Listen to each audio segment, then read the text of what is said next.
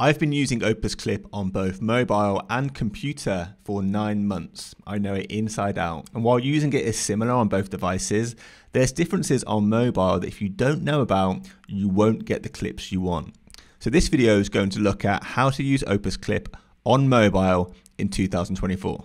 Cool. So we will start here on the Opus Clip website. Just quickly, if you don't know what Opus Clip does, it takes long video and then uses AI to find highlights in that long video, which it then automatically turns into short form videos for you that you can use on YouTube Shorts, TikTok, Instagram Reels. There's actually a way to start using Opus Clip completely for free. I'll run through that a little later because right now I just want to show you how this works. Just going to sign in.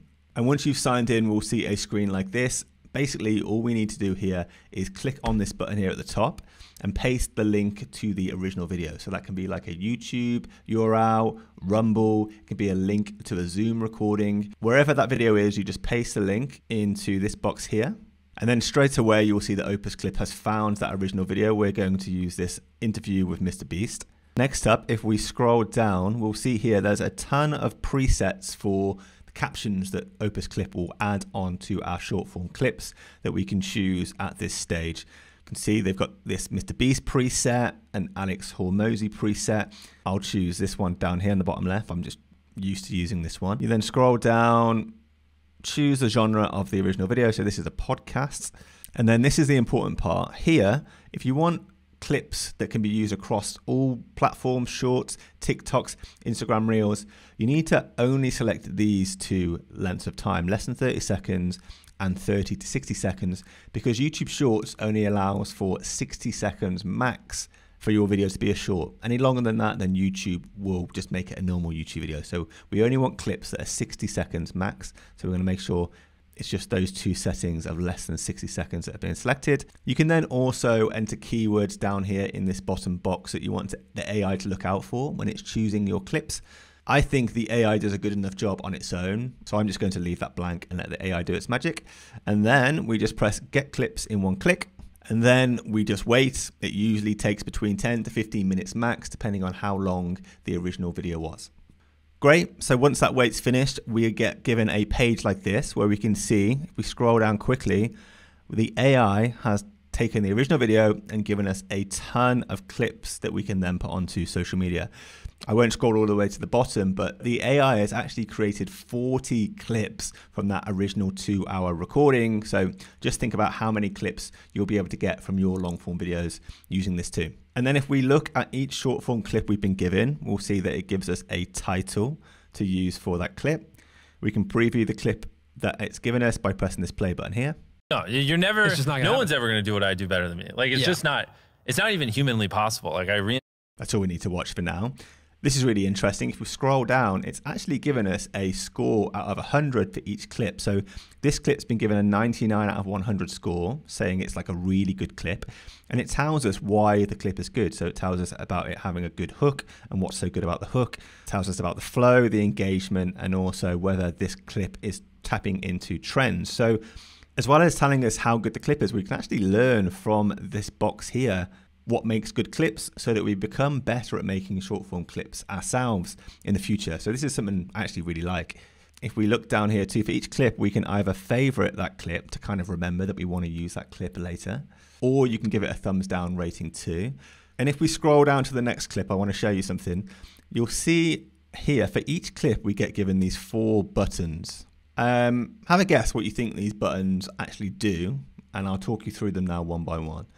So starting with the obvious, we have this third button, button number 3, that's the download button. And like I said, you can use Opus Clip for free and you can actually download these clips with no watermark. A lot of other video editing products, if you're using the free version, if you download that video, it has like their company logos plastered all over it. If you follow the link in the description to this video, that will set you up with a 7-day free trial where you can generate your own clips, press this download button, which I'll click now, and you'll be able to download your clips for free with no watermark. So make sure to not miss that free download button in the description to this video. The button on the right-hand side, the pencil icon, is the edit button.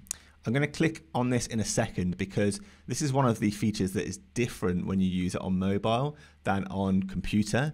It lets you change the style of the subtitles, add emojis, add B-roll onto your clips, but I'm going to talk about that in just a sec. The second button, PR, don't worry about that if you're on mobile. That just allows you to download a file that you can use in Adobe Premiere, but Adobe Premiere is a desktop computer application, so we can't use that on mobile. But then if we click this button on the left, the purple button, this is the scheduling button.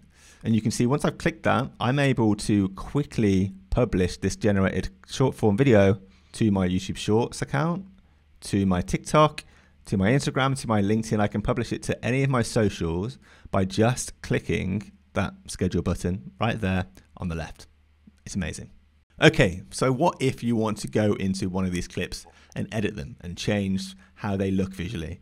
Like I said, this is the edit button on the right, but look what happens when I click it. Editing features are only available on desktop. So unfortunately, we can only use on mobile the styles that are in those templates that we selected at the start. I'll just go back and show you actually. Cool, so I've just popped another video in and you can see down here, we have these presets. This is as far as the level of customization that we have when we're using Opus Clip on mobile.